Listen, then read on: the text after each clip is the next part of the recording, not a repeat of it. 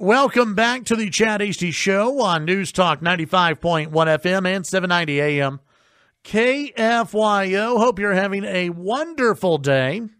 Yesterday, Laura Trump, who we've had on the show a couple of different times, they officially launched the Women for Trump Coalition. And joining us on the phones right now, a member of the Women for Trump Coalition, Dr. Shyla Valentine, cardiologist, joining us here on the program. Dr. Valentine, good morning. How are you today? Oh, good morning. This is so much fun. I grew up in Hereford, so this is really fun to be on your show. Well, that's great. We are so glad to have you on, and glad to have you back out here in West Texas.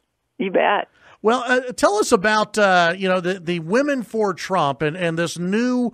And I say it's new. I don't think the campaign and the administration has ever, not tried to reach out to women. But this is more of a targeted effort now to reach out to female voters, correct?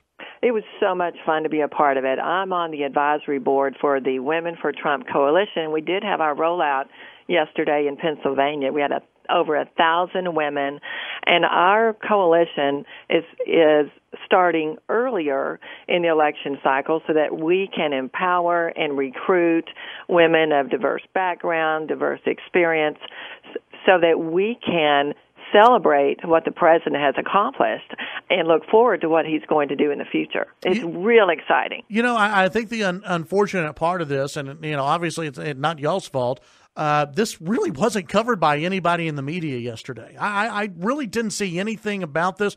Today I've seen a couple of things on Fox News, but I mean, you're talking about a big rally that was held and not much coverage on the national news media. That is concerning. I think we will see that change. The support for the president among women continues to grow, and what's really exciting is that what we're seeing is although women can't vote right now, they are voting with their pocketbook.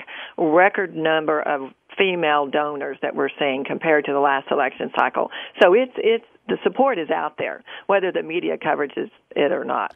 Well, and here's what I want to ask you, because in the last election and after the last election, there were stories that were coming out about how could any woman ever vote for this man, for this man who he liked the party in the past, and he's all the argument. The media calls him a misogynist, a bigot.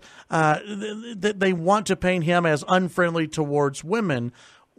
Undoubtedly, you're going to, and the coalition are going to talk to women who may not be supporters of Trump or wary of the president. How do you reach out to those women? I find it an easy thing to do because there's so many things to celebrate. I don't think the president gets enough credit for the women that he's appointed to senior positions in the West Wing, to his cabinet, to judicial benches.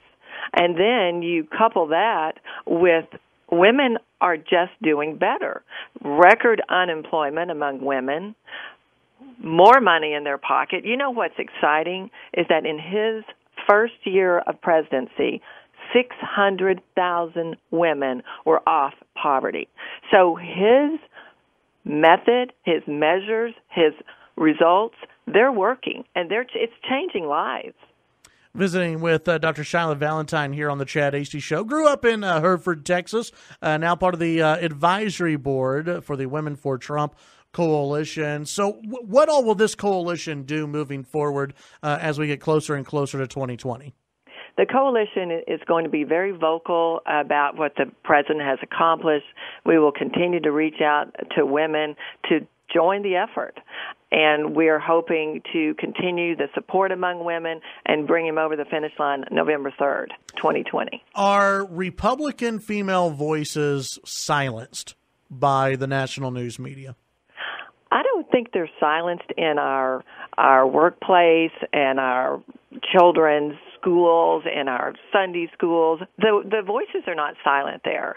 I just am trying to empower women to be more vocal and to celebrate what he's accomplished. Yeah. Well, and I think that there are, and this goes for men and women, I think there are a lot of Trump supporters who love what he has been doing, but they're worried to talk about it. They're worried to, they're worried about it, that they'll be judged by their friends or whomever. That, they're scared to. It's almost that silent majority out there. They're worried about endorsing the president. Do you find that? Well, those days need to be over because what the Democrats are supporting is, quite frankly, scary. Yeah. And I think the days of being silent need to end. We hear on the Democrat side, here's what Democrats, they try to spin it in a positive way, of here's what the Democrats will do for women. As a member of this coalition, as a Trump supporter, tell us your view. If the Democrats take the White House and control Congress in 2020, what does that look like? What does the future look like for you, for women? Well, I think for women, or for all Americans, it puts our security in jeopardy with respect to open borders and decriminalizing immigration. It puts our health care in jeopardy because they support a single-payer system and not access to affordable plans. It puts our international relations in jeopardy. It's not hard to figure out that it's a very scary picture if Donald Trump's not reelected. Yeah, absolutely. Dr. Shyla Valentine, advisory board member for the 2020 Women for Trump Coalition. Appreciate your time today, and hopefully we'll get to talk to you in the future as the coalition continues to go around the country and recruit and bring more women on board. I look forward to it. Thank you for having me. Thank you.